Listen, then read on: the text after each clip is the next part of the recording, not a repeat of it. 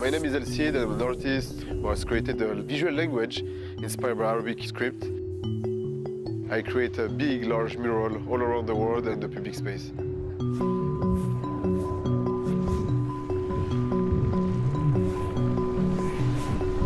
Some of the colors of the artwork actually were filled by artists from the communities, by passerby.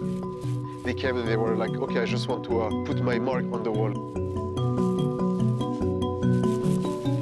Creating a work in El Ula cannot be something that I will create in Paris or like in New York. You know, I have to make sure that the people of El Ula find themselves into the artwork. I put some striking color, but I try to respect, you know, the environment and the landscape, you know, this kind of camailleux of beige that you have all around, from the mountain to the paint on the houses.